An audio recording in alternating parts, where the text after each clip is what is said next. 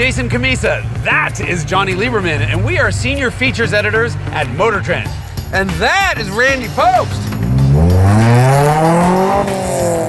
And he's gonna help us figure out the 2016 Motor Trend Best Driver's Car. Let's take a look at the contenders. Last year's champion, the AMG GT S. The all-new Jaguar F-Type SVR, the most powerful Jaguar ever. Here's your favorite car in the whole world, the Aston Martin V12 Vantage S. I love you. And the Porsche 911 Carrera S in amazing blue.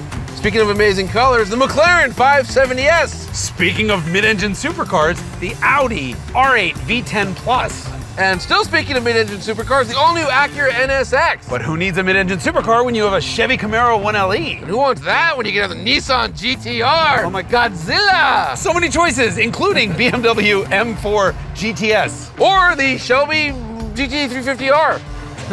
Which won't be as fast as the Dodge Viper ACR, because that is the fastest car around any track ever. Including this one. Except for maybe this thing. Oh yeah, the all-new Mazda CX-0? Yeah, you know what I love about it? Unassisted steering. No turbo lag. No turbo lag. It's just wonderful, pure experience.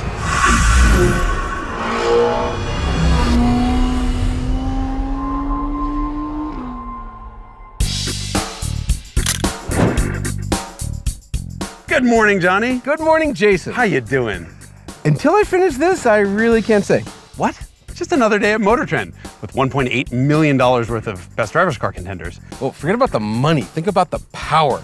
We have 6,484 horsepower. The average car here makes 540 horsepower. The average. Well, it's a good thing we have those cops to shut down the road. That's right. Close course, professional idiots. Speaking of sanctioned stupidity, yeah. Viper wing. I know. I love this thing. In fact, I think all cars should kind of start out with a wing this size and then get bigger. Huh? Yeah. You're a 4-year-old. I just said I was an idiot. So you're a 4-year-old idiot. Huh? All right, let's go. Okay.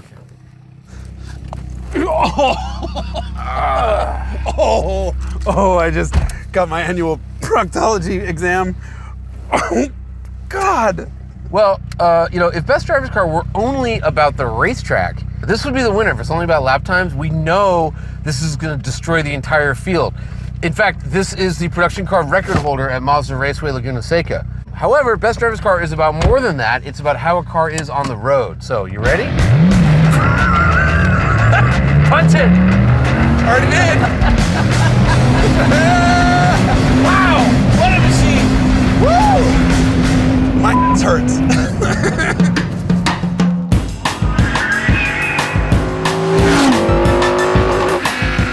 I also like, you know, everything that's been said about a Viper has been said, except for this. I think the pressure level is different year to year. I think like this year is popping and this one's like inflating. Yeah. I just almost hit my head. You know, what I love about this car though is the original Vipers were terrible. They were scary. This thing isn't. It's scary until you actually get to its limits, and then it's a really easy car to drive. It just, you never think it's gonna be easy. You're really just scared. And there's something to be said for that. A car like this should frighten you a bit. I think what you said is they bred all the fear out of the Viper with the ACR. What? They defanged it a little bit. They did. I mean, this really is a race car for the street though. This is not the kind of car I'd want to spend, well, I don't even want to get in it after, I think I have a bruise. You know, they burn you, it smells, it's loud, it sounds like a garbage truck. Oh, yeah, but it is warm in here. As it, yeah, right, and it's only 70 degrees outside. What's crazy to me is they've set every record in the universe with this car. It's so impressive right now, and it's going out of production in like 6 months. Yeah. Like, you know, I never thought I would get an opportunity to find out what it's really like to ride a Tyrannosaurus Rex. I know. They should stick this thing in the Ark at the Creation Museum. I gotta get out of here. I gotta get out. Oh, that sound. I gotta get out. Somebody get me out of here! All right. Let's park this dinosaur and hop into those two Robotechs over there. Get me out of here, please. All right. Okay. All right, come on. We're up. Duh. Come on. Ow, that's hot. I'm schwitzing. 5 minutes in this car, we're complaining. I think that means we're getting old. Hey, look at these two. Look. And you know, look at that car in white. Acura's press colors were blue and black, and it just looks so much better in white. It's gorgeous. It's got like pewter in it. Yeah, it's a great color. You know what's really cool? Do you remember back in the mid-90s when Japan kind of ruled the world and every sports car they made had like all these superpowers like all-wheel drive, turbocharged, four-wheel steering, and bam! Japan is back. Ish. Huh? That's really American. I mean, it was designed by Americans, it was engineered by Americans, built in America. All right, fair enough, fair enough. Interestingly enough, this time... Japan's halfback. Japan's halfback. And this time, America makes Japan look big and fat. That thing looks like a Murano. Yeah, huge. It's the same color, too. No, what's crazy to me, though, is that as big as the Nissan looks, it's only about 50 pounds heavier than that. That's because the future of lightweighting is heavy batteries and motors. Fair enough. All right, let's drop.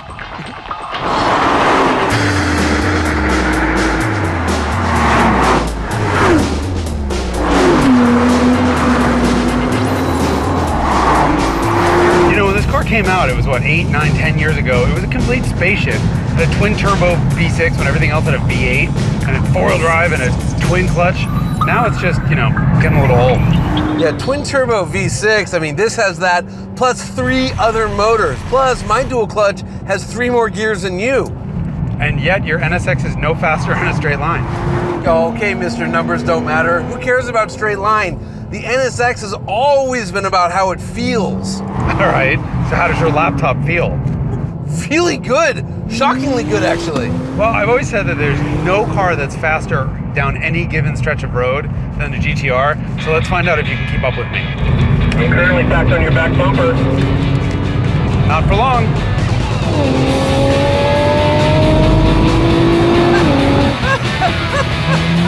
Oh, he's fast.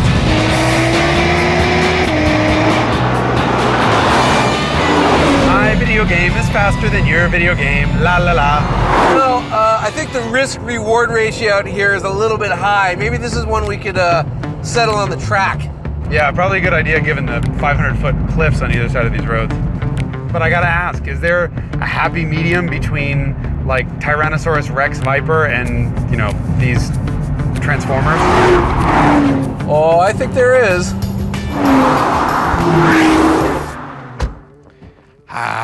Let's take the McLaren. Thing drives like $1 million. The McLaren, this thing's basically a hypercar. Plus, it looks like Lady Gaga's pumpkin.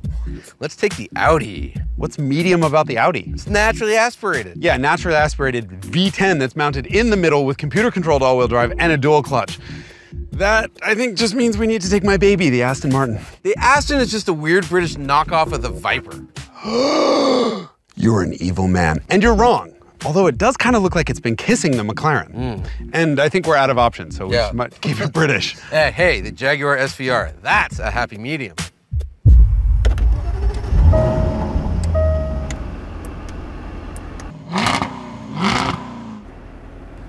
Is it absolutely necessary for, oh my God, for you to hit every speed-enhancing thing?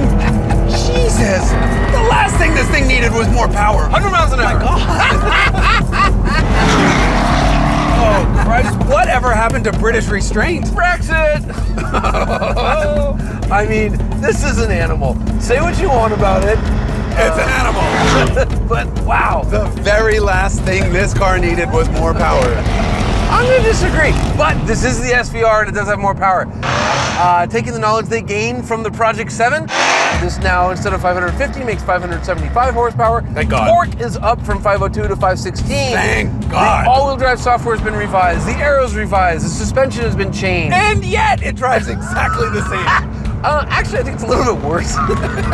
But boy, is it fun! Every time you turn into a corner. Now, because of the softer rear roll bar, the back heaves over, and then it changes toe. It just goes into a drift in a straight line. What was that? That's exacerbated by the stiffer front sway bar. Oh God. So, it's just crazy. But yeah, they've built a GT-R like without the steering and confidence. So it's incredibly violent and crazy. And loud. Yeah. So, you know, actually that's one of the cooler revisions for the SVR. On the regular R, it's one exhaust pipe that splits into two. This is actually two pipes back from the headers, and they made the pipe thinner. You know how thick it is? 0.6 millimeters. But it's not the loudest car here.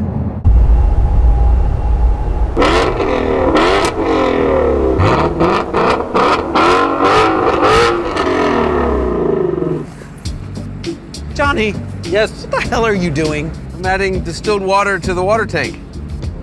What? It's got water injection, so it adds 50 horsepower for $1. Oh my God. Is there a fluid on planet Earth that car doesn't consume? Urine. Oh. Well, I guess, yeah, it's not a diesel, but you've already lost the race. Oh, just hold your horse. on! Hold your Let's horse. go. Arr.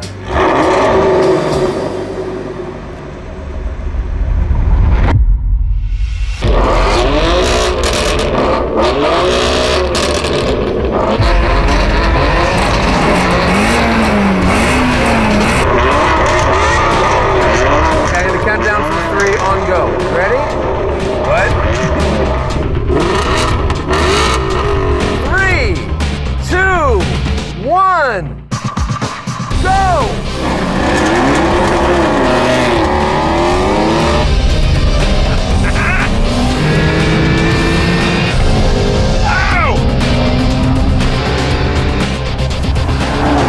All right, DCT may have gotten me, but I'm looking at your and it is pretty. It is a beautiful car. I mean, I always thought the M4 was great looking, and whatever they did to the GTS, lowered it, winged it, oranged it, it all just looks good. And I gotta say, that Shelby, it's no slouch in the aesthetics department either. Yeah, but you know what's funny? That both of these are based on cars that we've criticized in the past for not being great driver's cars.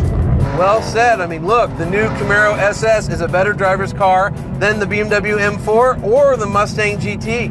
Yeah, and yet this thing, I got a big smile on my face. Oh yeah, I'm smiling too, man. I mean, the M4 GTS is incredible. The headline story with this car is, of course, the water tank, because you can squirt water into the intake plenum and it adds 50 more horsepower, which is awesome. But the real story of this car, I think, is the revised front suspension. We've criticized, rightly, the M4 for not being that great handling. This thing is incredible. It also has downforce now because of the splitter and the wing, and it's just a magic car. And looking at how that thing is heaving around over all those bumps, I can tell it rides really stiff, which is something this thing doesn't, because it has magneto-rheological shocks, which is like unbelievable at this price point, and a 5.2 liter flat plane crankshaft V8. This is like Ferrari engine building kind of stuff, and 526 horsepower. This is nuts.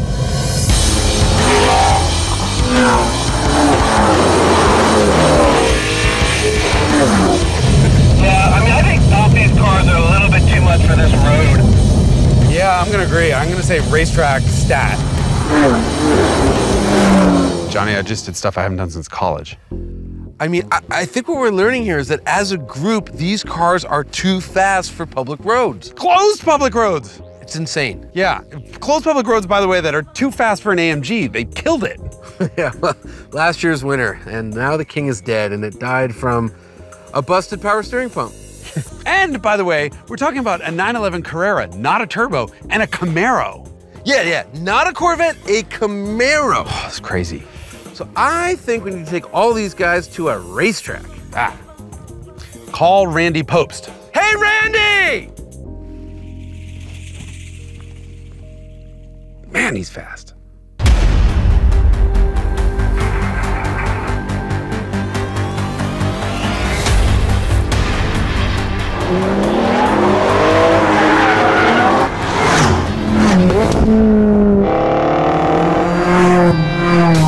Silly boys, thinking you need 500 plus horsepower and a closed mountain road to have some fun?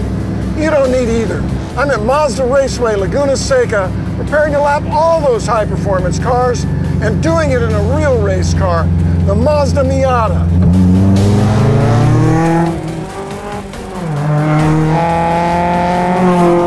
Some macho lunkheads give the Miata a hard time, but that small size and lightweight makes it a great race car and the most race car in history. In a typical spec Miata race, there'll be 50 to 100 cars on track.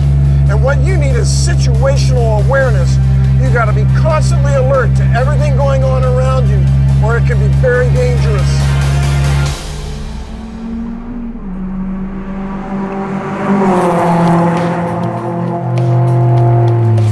What is wrong with you? There's a Charizard, like, right there. Your brain is charred. You're 41 years old.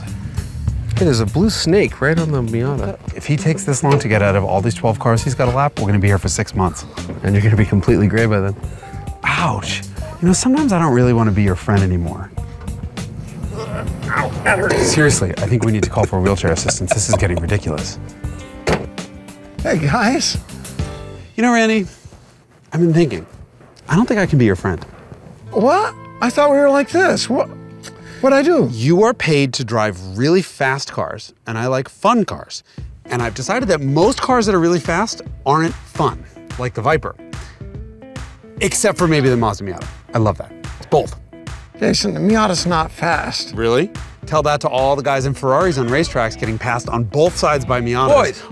Boys, you're friends. Let's get along. We have a lot of work to do here. We have 12 cars, some of which are potentially both fast and fun, and the one that we like the best, we're gonna call the 2016 Best Driver's Car. Let's fill this board up. Sweet. Bye, buddy. We're still friends.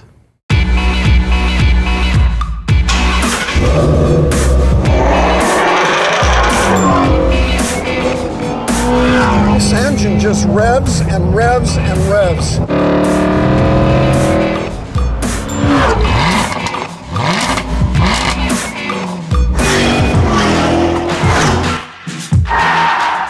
The grip is good, and the balance is good. I've actually driven a couple of nervous oversteering cars, and this is kind of a nice change.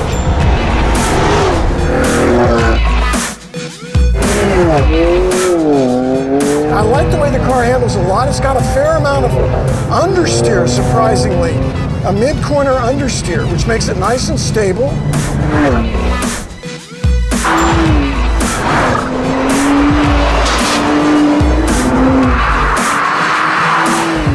Can't leave that weight forward too long.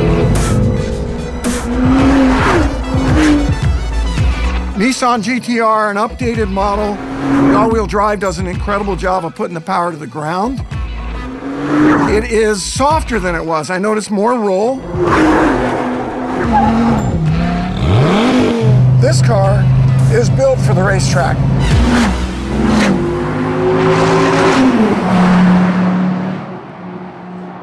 Man, that looks fast. Felt fast, too. Hey, Randy. Hey. Was fast. That was a 131.58. 31? Last year I ran a 30. The thing is, though, a minute 31 around this track, I mean, the only cars we've ever seen faster than that is that Viper and then two literal $1 million hypercars. So that's a hell of a time. I mean, really, you don't have anything to complain about. But I'm actually more curious about one of the muscle car comparisons, which is the BMW M4 GTS and the Shelby GT350R. Right? We don't think of BMW as making muscle cars, but these cars are really similar in their philosophies. And I wasn't sure which one's faster, so let's start with the BMW at Well, hang on a second. The BMW better be faster, because I got money riding on this. Really? Yeah, a whole $1. You know where I work. I think it looks faster. It does look a lot faster. I like that flat flag. It's evil.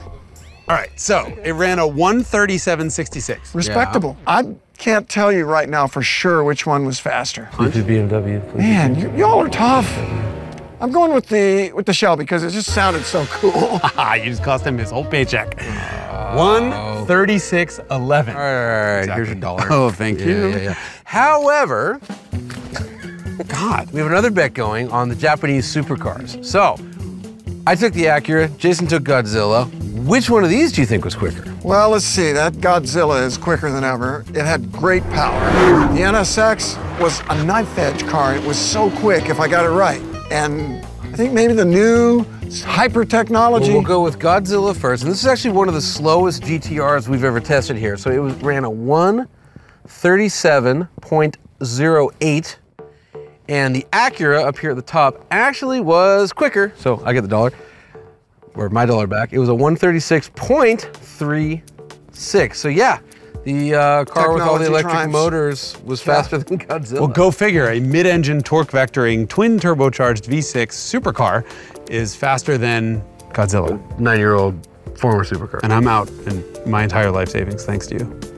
Give me that. Jaguar Here's an interesting thing. On the road, it was all over the place. Scary. Right? We should have been scared. As it turns out, one of the rear suspension links was loose. They took it away to Jaguar, they brought it back, and they fixed it. Love the car. I'm so pleased. It just worked. Right. But Here's the problem. This is 1:38.75. This car is in really, really fast company. Yes. Also, where did you learn to write? Did you stop at kindergarten? I should have been a doctor.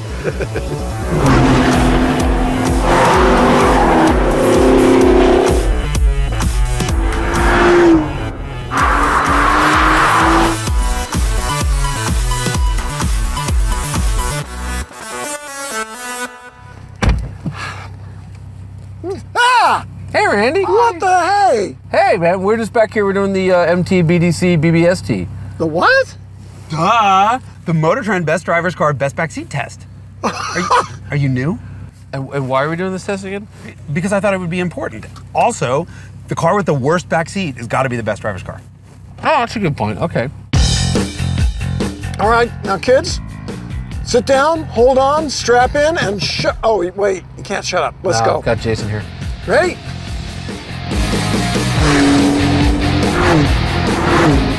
This is the new 911, but it ain't that base car. It's the Carrera S, so it's got 2 turbochargers, it's Miami blue, 4-wheel steering, it's got PDK, PDCC, PASM, PSM, PVT Plus, and PVCC. Damn it, Johnny, PCCB. What's wrong And with I you? got a PP. Hang on, corkscrew. Yeah, baby. Actually, this is... Oh, that was different. That was really different. The best roller coaster I've ever been on. Hang on, man.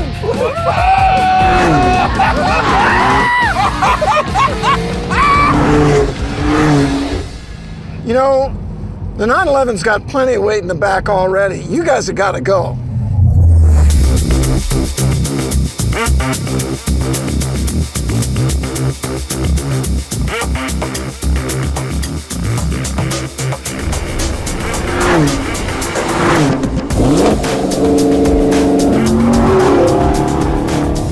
I have been a big fan of every new Camaro I've tried so far, so I actually have high hopes for this Camaro 1LE.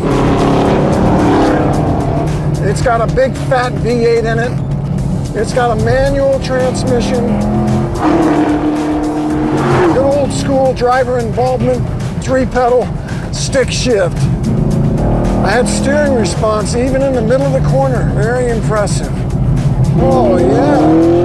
Love the manly V8 rumble of this Camaro V8. Really great front end on this Camaro. It's got a little bit of oversteer, but it's very controllable oversteer, at least so far.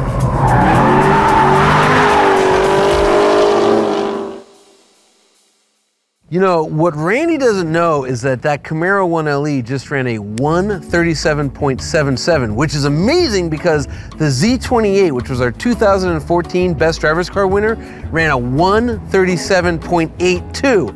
The 1LE is $45,000. That Z28 was a $75,000 exotic. It had a hand-built 7-liter V8. It had humongous, sticky racing compound tires, and it had spool valve shocks. Those are the kind of things you find on F1 cars. Yeah, and it rode like an F1 car too.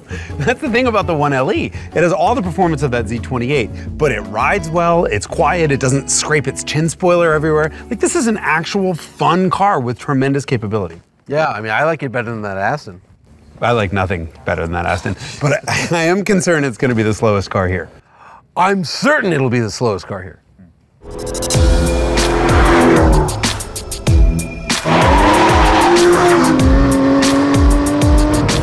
I keep getting the wrong gear. I need a little bit better lockout. The ABS slides a lot, making me think that the ABS is not working, but it's just the slide. It has a very classic feel. And a kind of enjoyable balance. Big fat power band in the V12. Really feels like a rear drive in a good way.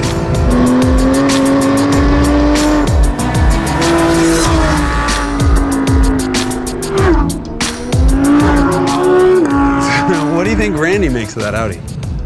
I think he's gonna come back in and he's gonna like it. He's gonna complain about wrestling a little bit. There's some understeer, but he's gonna be very impressed by its capabilities. Capabilities for sure. Driving down the road, I kept thinking, if I had to rob a bank and escape, that's the car. It's so fast, it's so easy, it's deceiving. And part of that speed is that engine, a big part. I mean, you're talking over 600 horsepower from a naturally aspirated V10, screaming in both ears, revs to hell and back. I mean, I just love that engine. Epic engine attached to an epic transmission. It may be the best automatic transmission I've ever experienced in any car ever. Which is all the more impressive because Audi usually struggles to get that last couple percent right. Which is weird because Audi keeps winning Le Mans all the damn time. But speaking of manufacturers that can't get that last 1 to 2% right, McLaren.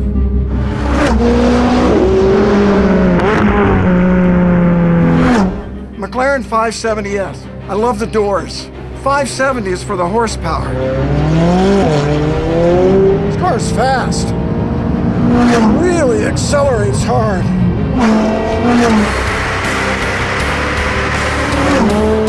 It also has one of my favorite tendencies. It's a two-wheel drive that puts down power like a four-wheel drive. It has such good traction.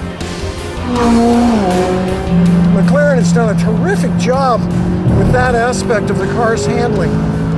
I would just like the rear to be a little more tied down in the entry phase, especially going downhill.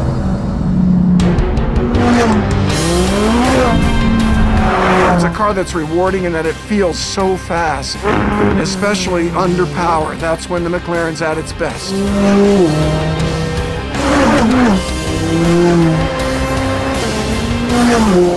I have a question for you. McLaren, did they nail that last couple percent? 95%, yeah. 5% no. Yeah. Was a handful scary? It was just a little too loose on entry. I had to be careful. Okay. Keeping it British, Jason's love object here, this Aston Martin, there's something different about this number than all the other numbers. It has a heart. Get out of there. No, it's got a 4. Everything else ran in the 130s. Slow old Aston Martin V12, 141, which is why they're replacing it next year. It's a classic time. It's a classic time. It's a fun time. Fun time, yeah. Right. Speaking of a car that was a good time but wasn't necessarily fun, Audi. The Audi was a handful on track. Second fastest car here, though. It made the time, but it was work. It was understeering some. It was oversteering a lot sometimes. Speaking of a car that is both fast and fun and handles okay, check out this Camaro, 137.77. The pony cars are back. 45,000 bucks. It's amazing. Yeah, it's a value. Also both fast and fun, the amazingly fixed by magic AMG GT S laid down a hell of a time. We probably should explain that there was a gnome that showed up last night and fixed it while we were sleeping, and that's why you were able to do that. I still love it. I love that car. You know what I also macho love? German. I also love the Porsche 911. I mean, what a time for a car with not a lot of horsepower, but a trustworthy car, even in the back seat. On street tires. All right. We got a lot of cars here that are both fast and fun, but now comes the tough part of the competition. We have to narrow the field down. Oh man, that's gonna be tough. We all know which one I'm gonna pick.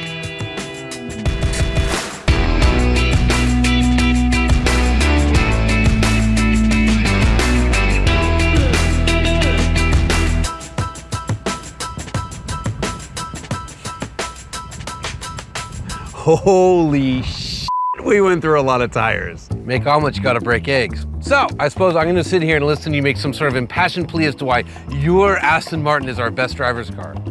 Nope. What? No. It's my favorite car. It's not the best driver's car here. Your sudden random burst of logic is freaking me out, man. Good. But let's bring my logic back into this. Let's do this in alphabetical order. Let's go through the list of cars and decide which shouldn't make it to the next round. And luckily, the next one in alphabetical order is the Acura NSX, which is the most logical and rational supercar ever. Yeah, and that's the problem because, it just happens to be named NSX. There's nothing about that car that lets me know it's the successor to one of the most important sports cars of all time. Right, and it doesn't really move the bar or raise the needle or, either one of them. And it's not really all that much faster than a GT-R. It doesn't drive all that well. So unfortunately, I think it doesn't make the cut. Yep. And that leads us alphabetically to the Audi, and that's actually another ding against the Acura because now we have another $200,000 mid-engine supercar that kills the NSX in terms of performance.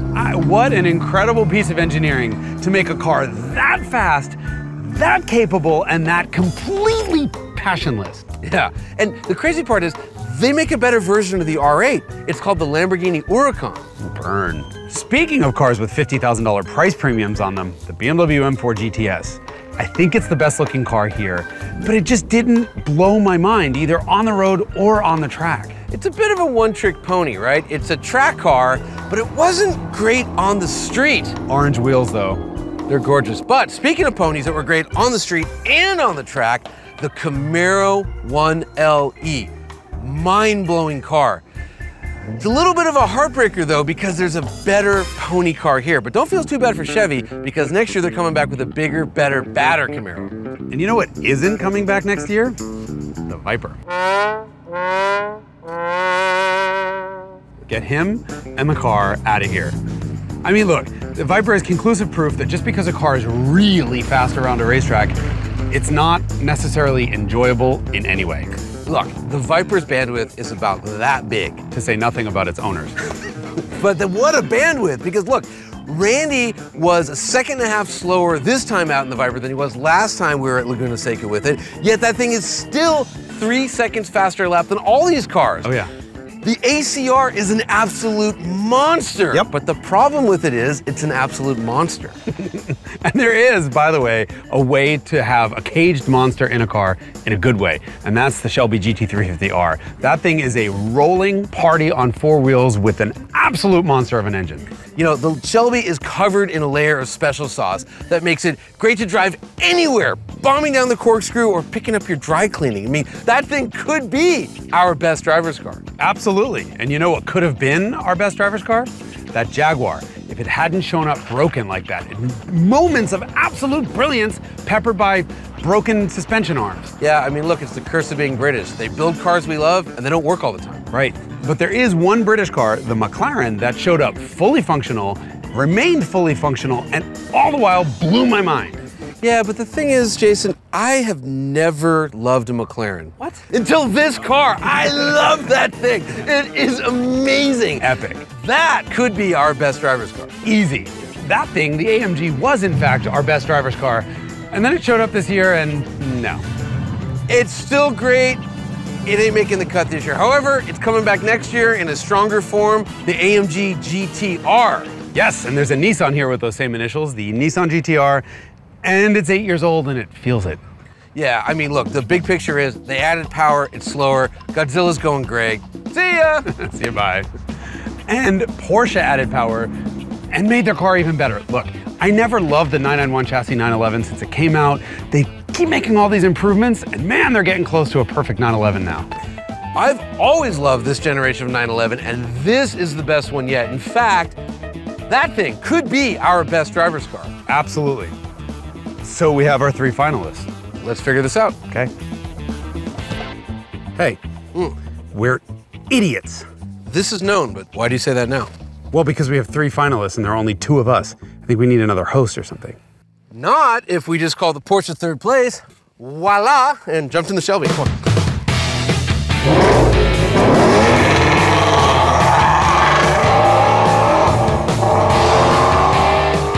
Maybe we should go to quiet mode for the Zing car. What do you think? No! Your voice is loud. This may be the only car in the world that's actually louder than you. Fair enough. So anyways, this thing, man, the Shelby, totally reminds me of the Hellcat. What? Yeah, I mean, as I've said about the Hellcat previously, muscle cars suck. They look super cool. Everybody loves the way a muscle car looks. But the reality of them is, they don't stop, they don't turn, and they're not nearly as fast as advertised. The Hellcat was the first one to come along. It's got Brembos. It can actually go around on autocross, and it has all the power there is. Likewise, when a 10-year-old looks at a Mustang, they don't care what it is. They just think it's this killer sports car. However, we know the truth. They're actually usually $20,000 V6 rental cars.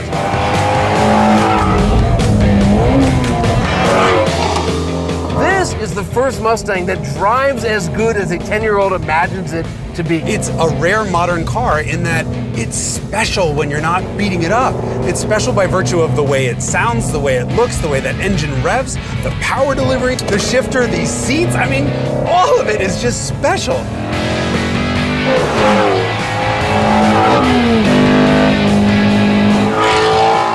Yeah, I mean, look, this ain't no consolation prize because we want to say something nice about Ford. This thing is, you got BMWs, you got Audis, you got Astons, you got GT-Rs. Look, if McLaren had pulled a Lamborghini and Ferrari and just totally chickened out, this would be the best driver's car. Unquestionably. The only problem is I think that McLaren might be a little bit better.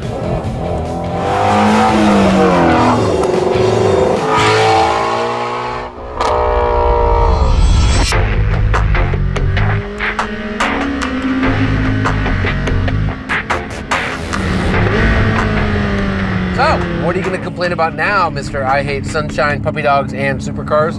That is patently untrue, Johnny. I hate everything, especially supercars. But while this thing may look like a supercar, it doesn't drive like one. This thing drives like a sports car. This is me, I'm having fun. And you notice that when the second you get in this car, the seat has no padding whatsoever, and yet it's completely comfortable. And look, we're not moving. Notice that we're not moving around because the seat was designed to keep a human in place while he's operating the most progressive throttle pedal in the world. This light, incredibly accurate, talkative steering. This is a riot.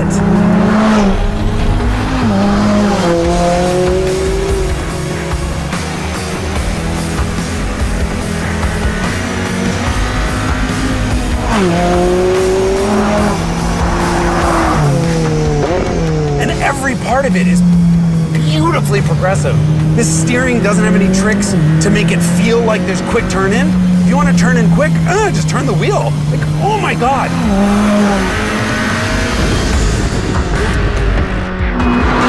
Easy, it's smooth, it's progressive, it's predictable. In fact, I would say it's beautiful. You would say that. In fact, I would say this is the 2016 best driver's car. You would say that. You wouldn't? Oh no, I would say it too. Yeah, in fact, I'm going to. Yeah. It is definitely winner, the best winner, chicken dinner. Woo!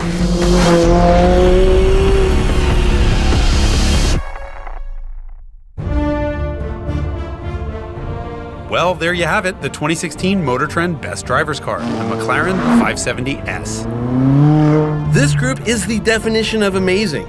We'd be happy to have each and every one of these cars in our own personal garages. And so would you. Well, no, not me, not the Viper. Regardless, point still stands. This is our most incredible collection of contenders to date. But when you have a competition, you're going to have many losers and only one winner. McLaren was fabulous on the road, ferocious on the drag strip, and fantastic on the racetrack. It's easy to fall in love with a $200,000 supercar, but that's not why it won. It's because the McLaren, unlike any other car here, becomes a perfect extension of its driver. That's the very definition of a driver's car. Fast and fun. Congratulations, McLaren.